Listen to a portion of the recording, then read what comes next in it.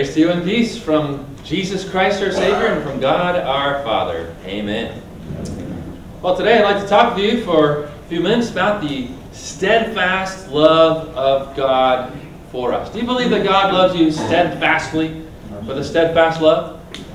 You know, we might doubt that sometimes when we think, you know, God certainly loved the great saints of old with a steadfast love, like David and Jeremiah and Moses, or Peter or James or Paul. Of course, God would love them. They were great. But what about me? I'm not so great. I'm weak.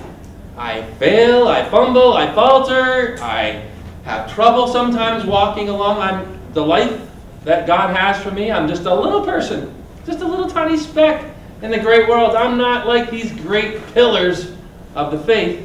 I understand God loving them, but why could I be sure that God would have a steadfast love for me? Do you believe that today? That God has the same steadfast love for you that He had for David? Well, let's take a look and see what God tells us about that in the Scripture for our encouragement, because He wants to speak to you today through me about that very thing. Steadfast love, His heart toward us in Jesus Christ. So if we think about the Old Testament saints, David, Jeremiah, Noah, and all these people, were they really great? Actually, if you look at it, they were great, super people of faith. If you look at Abraham, for example, in Genesis 18 there, when God was going to strike Sodom and Gomorrah, Abraham stands before the Lord and he says, "Wilt thou indeed destroy the righteous with the wicked? Far be it from you to destroy the righteous with the wicked. If you find 50 righteous in that town, will you destroy it?" The Lord says, "For the sake of the 50, I will let it live." You know, so Abraham is the father of the faithful. Was he great? Absolutely. A hero of the faith. If you look at another one of the old ones here, you look at, in this case, Moses. Anybody, can you say this of yourself? It says, Moses stretched out his hand over the sea, and the Lord drove back the sea by a strong east wind all night, and made the sea dry land, and the waters were divided. Anybody done that here? Gone out to the ocean over here, and stretch out your hand and part the ocean. Well, Moses could do it. Of course God would go love a man like that. But what about you and me? You look at Noah, that we read here in Hebrews, chapter 11. It says, turn over here quickly. Chapter 11, verse 7, it says, "Noah, being warned by God concerning events as yet unseen, took heed and constructed an ark for the saving of his household. And by this he became an heir of the righteousness which comes by faith." That is a great man. Amen? The ark was 450 feet long, 75 feet on the beam wide, 45 feet high. He was a great man. Of course, God would love Noah.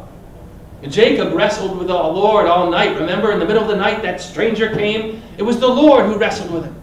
And as break of day was coming, the Lord blessed him and said, "No longer Jacob shall be your name, but Israel, for you've striven with God and prevailed."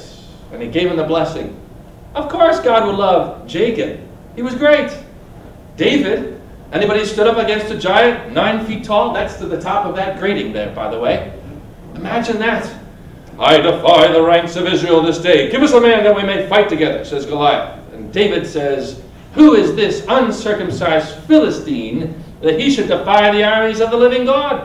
And he struck him down and delivered Israel from the hand of their enemies. Of course God would love a man like David because he struck down the giant, right? But what about you and me?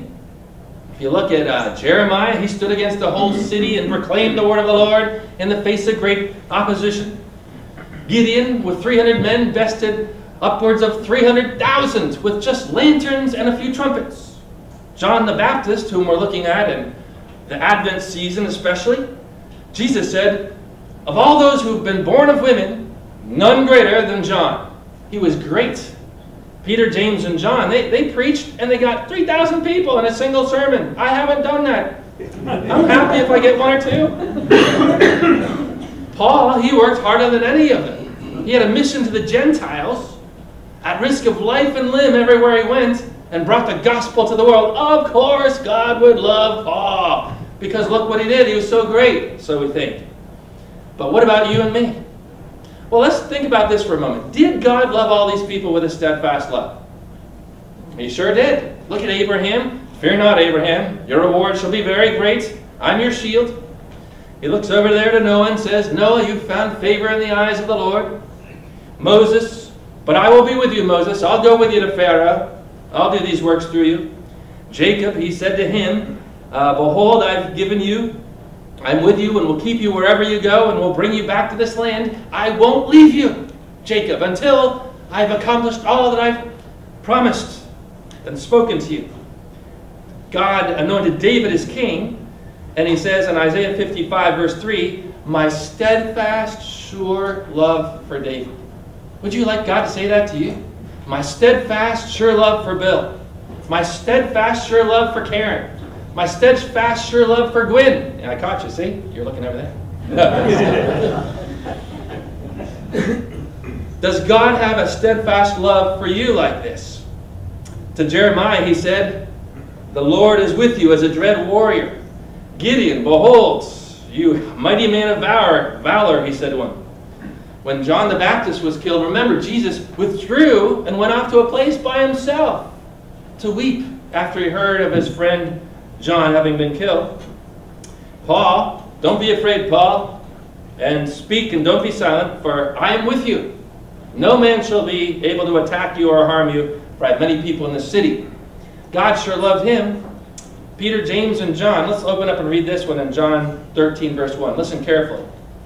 It says, now before the feast of the Passover, when Jesus knew his hour had come to depart out of the world to the Father, having loved his own who were in the world, he loved them to the end.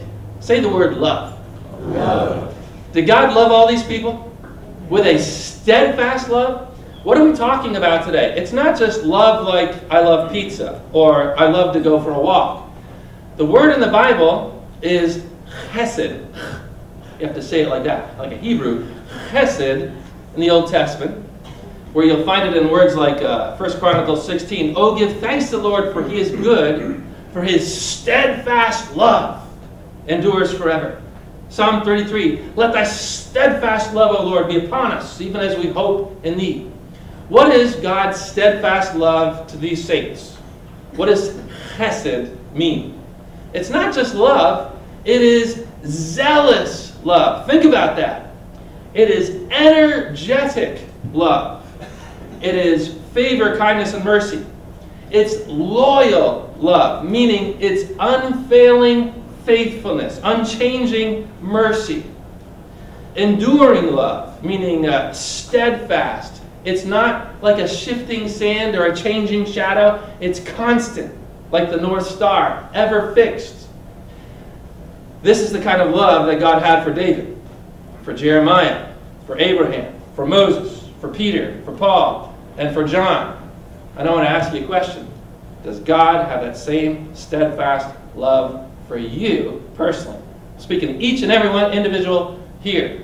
Does God have that same love for you in Christ? Well, we might think, not really. I'm not sure of it because, man, these guys, they were great. They were super. They were heroes. They were monumental, right? They were terrific. They parted the sea. They conquered 10,000 armies, defeated giants, worked miracles. Of course God would love them, but who am I? I work at Walmart, right? I'm a flea. I'm a little speck in the vast earth underneath this great sky and space and stars. I'm just a little guy. Trip and falter and such. And they seem so big, right? Don't the saints seem huge to you? All these guys I've mentioned. Can you compare with them? You go to these churches, right? And they're like 20 feet tall, stained glass. There's Paul. And there's Peter. And there's Elijah. And you're like, oh, I'll never compare with them. Right? When I was at seminary in St. Louis, you come outside the class in the middle of winter, you can picture the snow. And it's very chilly there in St. Louis. And what do you see outside of one of the buildings? The statue of Martin Luther. And this guy's not Martin Luther. It's Martin Luther, right? I mean, he's like 10 feet tall, bronze statue, and then he's on like this stone base that's like 5 feet tall. So you want to see Luther? You're like at 15 feet to see the guy. No matter what the weather is, whether it's snowy or the blast of summer's heat, or snow or winter, or whatever it is, rain or shine, he stands, looking out to some distant horizon with his hand upon his Bible, ready to preach. And you're like, man, I can never be like this guy, right? Otherworldly. He's so high, I'm just a little tiny dot. Would God really love me? Well, let's take a look at this question next. How great were these saints that we've all mentioned so far? David, Jeremiah, and all these, Moses, etc. Were they great? You tell me. Yes. Yes, these are Hall of Fame, amazing. They had their moments of sun and shining like the stars, doing amazing things. And they walked by faith. But were they otherworldly, perfect, beyond human? My goodness, when you look upon them in closer inspection, these people that are in stained glass, they got a lot of stains. Let's take a look, for example, let's look at Abraham. Girls, or women, put it that way. You tell me what you think of him in this case. There was a famine in the land, and Abraham went out down to Egypt to sojourn there, for the famine was severe in the land. And when he was about to enter Egypt, and he said to Sarai, his wife, I know that you're a woman very beautiful to behold. And when the Egyptians see you, they'll say, this is his wife. Then they'll kill me, but they'll let you live. So say you are my sister, that it may go well with me because of you, that my life may be spared on your account. Does that impress you? Nice guy. If you go out to a bar and your husband says, tell them I'm just your sister. I'm your brother. Well, it's the modern world. Maybe you could say I'm a sister. Yeah. I identify as a sister or something like that. Whatever. Would that impress you?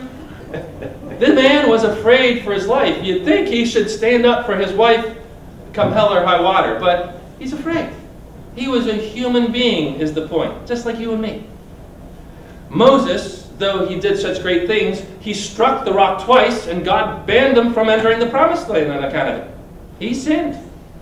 Noah, who built the ark, as soon as it was over and he had his first shore leave from the ship, and he gets ashore, he makes a vineyard, drinks the wine, gets drunk, and lay uncovered in his tent. That was a great shame. He wasn't perfect. Jacob, of course, he was great, but he lied to get the blessing and steal it from his brother. David, great, struck down the giant, but then he was struck down by Bathsheba, by her beauty, and he slept with her, an adulterer, and then had her husband put to death on the battlefield. Murder. Murder. Jeremiah was ready to throw in the towel, and he said, basically, God, kill me now. Gideon, he's like, God, I can't deliver Israel. Let me put you to the test, God. Is it good to test the Lord? No. God went along with it. He finished the test, confirmed his faith, and what did Gideon do again? I need a second test, God. Put him to a test, a second. This guy is not perfect as great as he was. He had his sins. Lot, after he escapes from Sodom and Gomorrah, righteous Lot, he gets drunk, sleeps with his 2 daughters, and they have children who become what the Moabites and one other, Ammonites, I think it was. Rahab, she was a harlot, but then she got saved. And Jonah, he ran in disobedience away from God as far as he could. John the Baptist, as great as he was, none greater, says Jesus, yet, after saying, behold, the Lamb of God who takes away the sins of the world, a short time later he's in prison, and he's like, send to Jesus and say, are you he who is to come, or shall we look for another? He began to doubt because life had gotten very hard for him. He needed to be reassured. Peter and the other apostles denied the Lord at the time of his betrayal. Peter even calling down a curse. And one more. Let's listen to Paul, what he says of his life in Acts 26. He says, I punished the Christians often in the synagogues and tried to make them blaspheme, and in raging fury against them, I persecuted them even to foreign cities. Would you say he was perfect? No. He was really a messed up, wrong-going evildoer. at one time. But God had a steadfast, sure love for each of these. Do you think you might then possibly have hope that God could have a steadfast, sure love for you in Jesus Christ? Did God love these people? I'm going to ask you. You answer. Did God love these people because they were so great? Is that why He loved them? Or would they be great because He loved them? Think about this. All these people, stained glass, they showed stains. You know, great pillars, they came falling down because they weren't perfect. They're like you and me. When I first came here, I'll just make a little confession to the church. When I first came here 13 years ago, you guys had a beautiful bust, a head of Luther. I don't know if you remember that. It was on one of the bookshelves over here. And while I'm moving furniture, when I first moved here, I bumped it, and the head starts to wobble. And then it starts to fall, and I go to reach it, and the thing went into 1,000 pieces on the floor. And I was like, well, that's a bust. I just busted Luther's bust. They're going to bust me. I'm going to get busted for that. The bust bit the dust. On closer inspection, all of these saints, great as they are, come down from their height on closer inspection, and they become just like you and me. They had their great shining moments, to be sure, but they're human beings, like you and me. And God had a steadfast, chesed, zealous, energetic, loyal, enduring, consistent love for them. Can you have hope that God loves you like that today? Yes. Amen? Amen. What, then, is our hope and foundation that He loves you like that? Well, the Old Testament saints and the New Testament, they had the same hope as you and I have. They believed, and we believe, the hope is in the greatness of God. And not in our own greatness, not in our own worthiness, but in God's super mercy called grace. Amen? Amen? That God has grace for sinners, to love them and to bring them out of His wrath through Christ into His love, His steadfast love. Do you think all the saints did this? Do you think they all looked to themselves for their own greatness? For God's love to them? Listen to this. Jacob in Genesis 32 says to God, God, I'm not worthy of the least of all this steadfast love and faithfulness which thou hast shown to thy servant. For with only my staff I crossed this Jordan, and now I've become two companies. I'm not worthy of the least of all this steadfast love. Not worthy. Who did he look to? You tell me. To God and to His grace for steadfast love. Moses, though he was so great, we read he was meek more than all the men of the whole face of the earth. Meek, small, tiny, insignificant in his own eyes, humble. David says in Psalm 22, I am a worm, and I'm no man, scorned by men and despised by the people. And y'all know Paul. He says, I am the least of the apostles, unfit to be called an apostle, because I persecuted the church of God, but by the grace of God I am what I am. Isn't that beautiful? So do you guys have hope today? That God loves you right now in this very instant, 2018, with a steadfast love, the same as He had for David, for Jeremiah, for Moses, for Elijah, for Peter, for Paul, and for you? You got to believe it. It's by the grace of the Lord. And Paul talks about this in his letter. Turn over here to 1 Timothy chapter 1. Paul says this of himself. He says, I formerly blasphemed Christ, persecuted, insulted Him. But I received mercy because I acted ignorantly in unbelief. And the grace of our Lord overflowed for me with the faith and love that are in Christ Jesus. So, according to these verses, what is the hope that Paul had? The grace of God, which overflowed. And picture Niagara Falls, right? Cataract, waterfall, tons of gallons flowing over to a terrible sinner. And what is it? Faith and love overflowed for me in Christ Jesus. Faith and love equals steadfast love. Faithfulness and love in Christ Jesus. The saying is sure and worthy of full acceptance, that Christ Jesus came into the world to save sinners. I'm the foremost, the chief of them, but I receive mercy for this reason, that in me as the foremost Jesus Christ might display, put into public view for everybody, his perfect patience for an example to those who are to believe in him for eternal life. In other words, Paul says to you, if God can forgive someone like me and have steadfast love, he can have steadfast love to you. And it's by the grace of God in Christ. Amen? Amen. We read over here in Jeremiah, he says, remember my affliction and my gall. My soul thinks of it. It's continually bowed down. But this I call to mind, and therefore I have hope that the steadfast love of the Lord never ceases. His mercies never come to an end. They are new every morning. Great is thy faithfulness.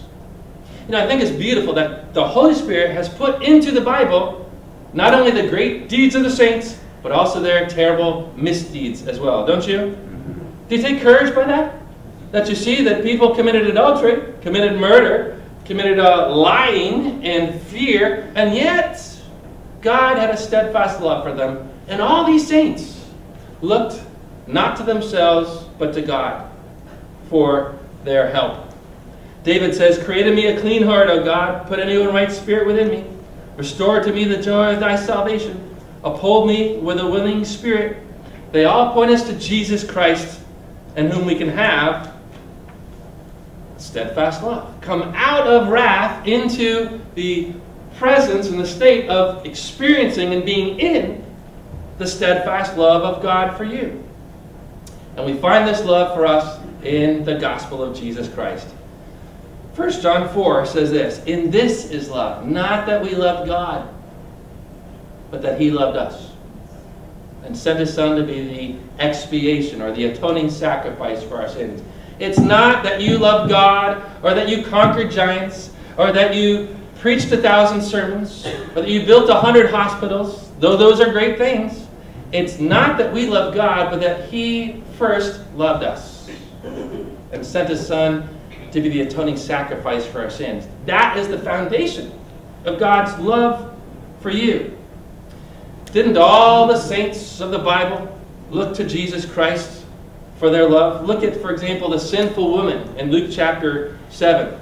Probably a prostitute, all kinds of sins. She wept at Jesus' feet, washed them with her tears, wiped them with her hair. And Jesus says, your sins are forgiven you.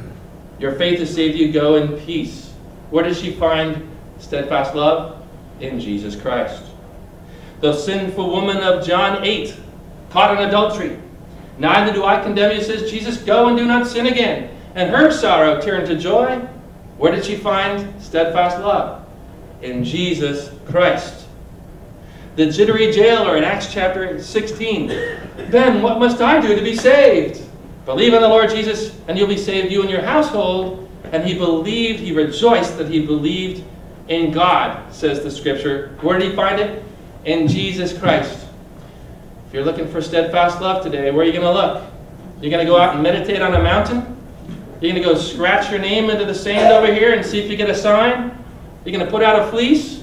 Or are you going to look to Jesus Christ, where God has manifested, brought him to full view, put out for display to everybody, I love you with a steadfast love. Come into Christ and you'll come into my steadfast love and live in it forever.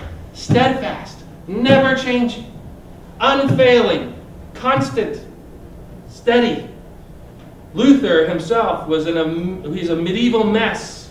He was afraid of God, doubting, God, I don't know if you ever even love me. I don't understand you, until he came to the gospel. And he found it in Jesus Christ. And he said, I felt as if I entered through open gates into paradise.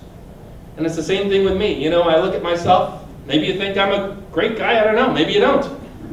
I look at myself and I think, not worthy. I'm not where I want to be. I'm a little tiny guy. Why would God love me? I understand these guys, but why me? Answer, what did I say? What did God say? The grace of God in Jesus Christ. Yes, Greg, he loves you. Yes, Cindy, he loves you. Yes, Bill, he loves you. Yes, Dick, he loves you. In Jesus Christ, It's there for us all to see. And we all once lived in the passions of our flesh, following the desires of body and mind. Would you like me to shine a spotlight on you and see all your sins? And bring you up here and have you give an account of them? But we were by nature children of wrath, says the Bible. But God, who is rich in mercy, out of the great love with which He loved us, even when we were dead through our trespasses, God made us alive together with Christ. By grace you've been saved. And then He raised us up with Him and made us sit with Him in the heavenly places in Christ Jesus. God so loved the world that He gave His only Son, that whoever believes in Him should not perish, but have eternal life. And God chose you in Him before the foundation of the world to be holy and blameless before Him, and He destined us in love. Say love. He destined us in love for adoption as sons through Jesus Christ, according to the purpose of His will, to the praise of His glorious grace, which He freely bestowed on us in Christ, to give us redemption and the forgiveness of our trespasses, according to the riches of His grace, which He lavished upon us. If I'm looking out on here, on you right now, and I could see invisibly into the invisible realms, God in Christ pouring a Niagara Falls of steadfast love over all of His people. He wants us to lay hold of that, friends. Not going through our lives like a little girl with a daisy going, He loves me not, He loves me, He loves me not. Never knowing whether one day He loves us or loves us not. Because we're thinking on our own goodness. One day we're great, one day we're horrible. But He wants us to say, no. Eyes away from yourselves, look on Jesus. Look on the cross. Look on the gospel. Look at my love for you there. And that, unlike a shifting shadow, unlike changing sands of the sea, this is an ever-fixed star, like Polaris, like that North Star, which remains ever fixed, by which you can navigate across the seas, even in the middle of darkness and storms, for it's unchanging, unfailing, never ceasing to shine for you, the love of God for you in Jesus Christ the Savior. This is what God wants for you, and His promise is, Ephesians 2, He did all this so that in the coming ages He might show the immeasurable riches of His grace and kindness toward us in Christ Jesus. That's what He's got in His mind up there. In His heart revealed, I am going to show you my love for you in such amazing ways it'll blow your socks off for all eternity. How much I love you. For God is love, says John, and in Him there's no darkness at all. And we, by His grace, through the cross, have come out of His wrath into His steadfast love. And now we can love others because He first loved us. Amen? Right. So in conclusion, as the end here, do you believe that God has a steadfast love for you? Yes. The same as David. The same as He had to Moses. The same as He had to Abraham. The same even as He had to Jesus Christ. For the Father has loved you even as He loved me, says Jesus. And the saints, if they could speak to us now, would say, we're just like you. We even did worse things to make your mouths drop agape and for you to go, because we committed adultery. We had murder. We had lies. We had prostitution. We had stealing. We had all kinds of things. But the foundation for us is the same as for you. We're justified by faith in Jesus Christ, and you're justified by faith in Jesus Christ. And we have the same hope together, they all say. It's Jesus Christ. Paul says, may our minds be opened and our hearts to know the breadth, the length, the height, the depth, to know the love of Christ which surpasses knowledge. So deep it is. So I'll conclude with this word. In all these things, says Paul, we are more than conquerors. More than conquerors through Him who loved us. For I'm sure that neither death nor life, nor angels, nor principalities, nor things present, nor things to come, nor powers, nor height, nor depth, nor anything else in all creation will be able to separate us from the love of God in Christ Jesus our Lord. In Jesus' name, amen.